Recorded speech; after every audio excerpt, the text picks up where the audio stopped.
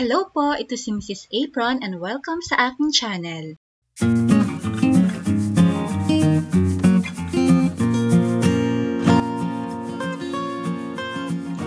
Bibigyan na naman natin ng kakaibang lasa ang ating regular na ensaymada. Dahil ngayong episode na ito ay gagawa tayo ng napakasarap at napakalambot na Avocado Ensaymada. Umpisahan na po natin ang paggawa ng ating avocado ensaymada. Ito po yung recipe ng ating ensaymada dough. 7 cups of all-purpose flour. Maglalagay din tayo ng 2 cups of full cream milk.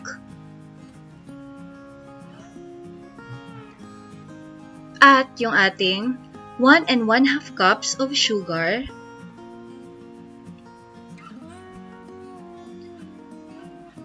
At yung ating 1/2 cup of unsalted butter,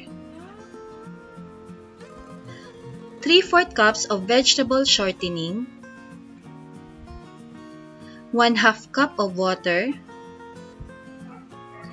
6 egg yolks,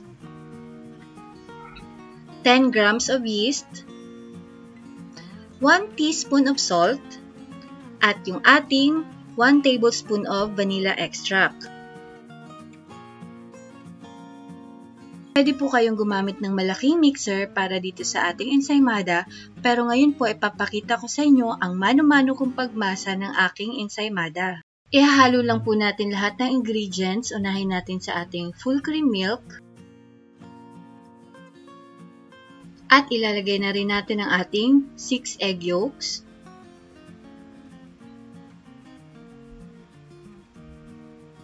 At yung ating water or tubig. At yung ating vanilla.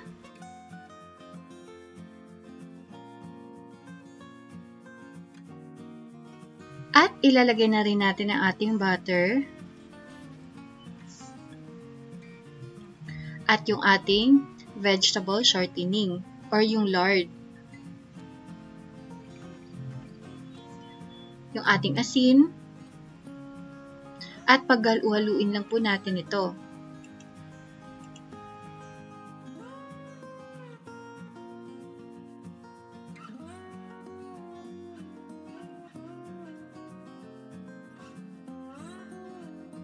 Ilagay na rin natin ang ating asukal or yung sugar.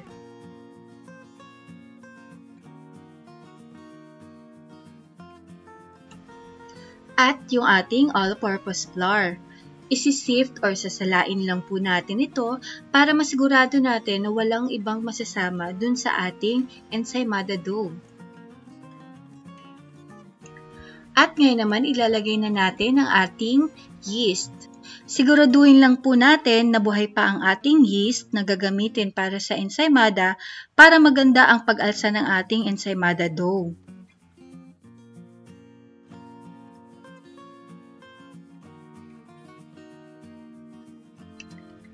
Halu-haluin lang po natin ito hanggang sa ma-mix na lahat ng ating harina.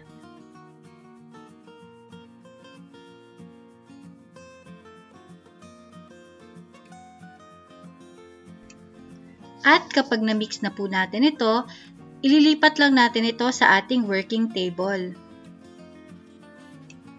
Maglalagay lang po tayo ng konting harina sa ating working table para hindi po dumikit ang ating ensaymada dough dun sa ating mesa.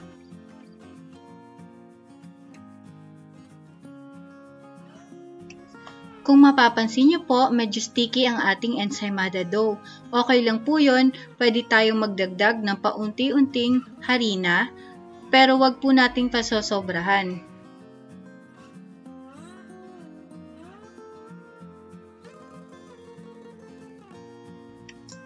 Mamasahin lang po natin ang ating ensaymada dough mga 8 to 10 minutes.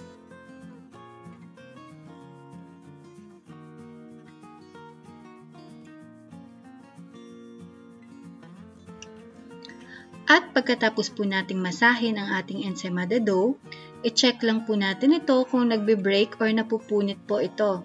Pag hindi po siya napupunit, ibig sabihin okay na ang ating ensaymada dough. Pagkatapos natin itong masahin, ililipat natin to ulit sa malaking bowl at paaalsahin natin siya ng 2 hours. Tahiran lang natin ng lard ang ating bowl para hindi ito dumikit dun sa ating bowl. At tatakpan lang natin ito ng malinis na tela or cling wrap ng mga 2 hours or 2 oras. Ngayon naman ay papahiran din natin ng lard ang ating molder. Mahirap po tanggalin ang ating ensaymada dun sa molder pag nakalimutan nating lagyan ng lard. At makalipas po ang 2 oras, i-check natin ang ating ensaymada dough.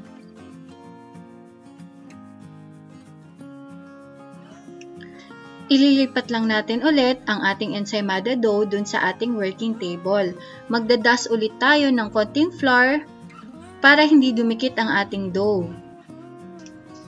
I-rest lang natin siya ulit na mga 1 to 2 minutes bago tayo mag-cut or maghiwa. Ika-cut lang po natin ang ating ensaymada dough, depende po dun sa gusto nyong timbang. Gamit po ang ating weighing scale or yung ating timbangan, titimbangin po natin yung ating ensaymada dough para po magpantay-pantay ang ating ensaymada.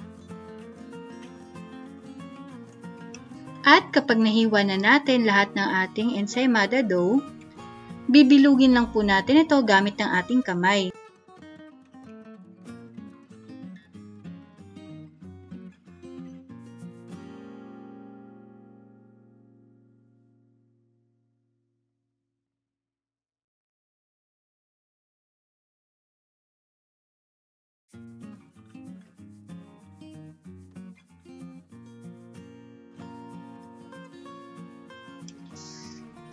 At papahiran po natin ng itlog or egg wash yung ibabaw ng ating ensaymada.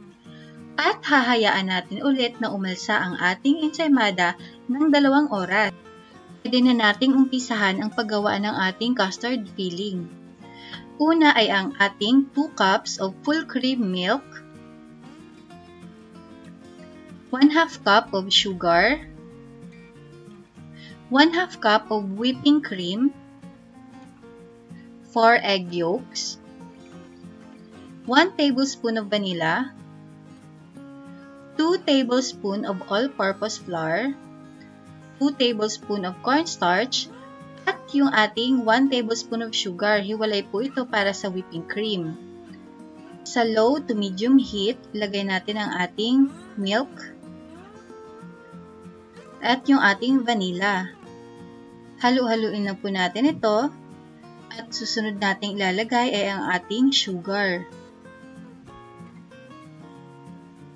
Tutunawin lang po natin ang ating asukal.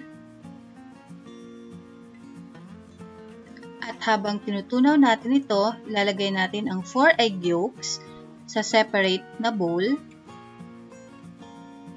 At sasalain natin yung ating 2 tablespoons of cornstarch. At yung ating 2 tablespoons of all-purpose flour. Halu-haluin lang natin ito hanggang sa mawala na yung lumps or yung buo-buo.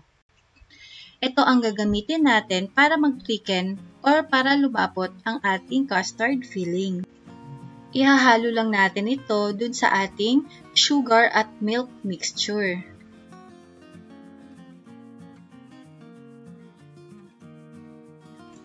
Halu-haluin lang natin ito hanggang sa kumapal or mag-thicken na ang ating custard filling. At kapag kumapal na ang ating custard filling, hahanguin lang po natin ito at isi-set aside para lumamig bago natin ihalo sa ating whipped cream.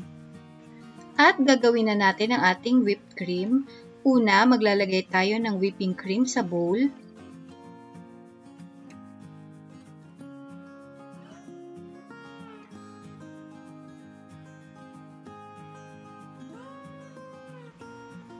At lalagay na natin ang ating sugar.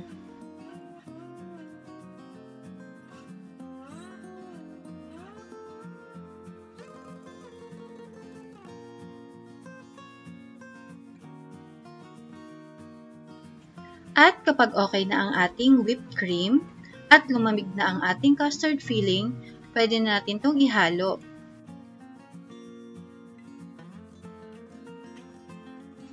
Unti-untiin lang natin ang paghalo ng ating custard filling sa ating whipped cream para masigurado po nating na-mix siya ng maayos. At ililipat na natin ang ating custard filling sa ating piping bag. Optional lang po ang paglagay ng custard filling sa ating ensaymada. Pwede nyo pong lagyan o pwede nyo pong hindi lagyan, pero mas masarap po na meron siyang custard filling. Makalipas ang 2 oras, pwede na nating i-bake ang ating ensaymada sa preheated oven na 160 degrees Celsius or 320 degrees Fahrenheit for 18 to 20 minutes. At pagkatapos ma-bake, ito na po ang ating ensaymada. Papahiran lang po natin ng melted butter ang ibabaw ng ating ensaymada para hindi po ito tumigas.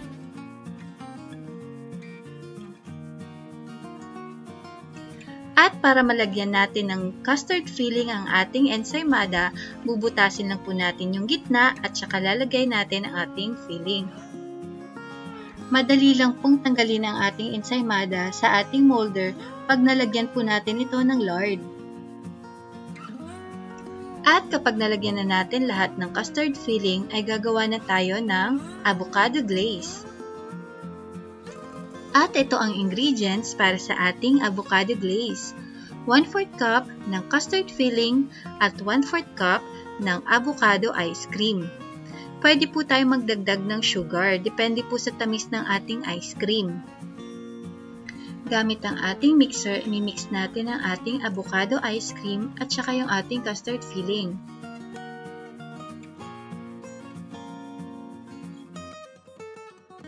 At pwede na nating i-dip ang ating ensaymada sa ating avocado glaze. At mag-grate tayo ng white chocolate para sa ating toppings. At iikot lang natin ang ating ensaymada sa ating shredded na white chocolate. At ito na po ang ating napakalambot at napakasarap na avocado ensaymada. Sana po ay nagustuhan nyo ang ating episode ngayon na avocado ensaymada. Pwede po kayong mag-like, share at mag-comment dito sa ating comment section. At sa mga hindi pa po nakakapag-subscribe, mag-subscribe na po kayo at linggo-linggo magpo-post tayo ng mga bagong recipes na tsak ay makakatulong po sa atin at sa ating negosyo. Maraming salamat po! Abangan nyo po ang iba-ibang flavors ng ating ensaymada.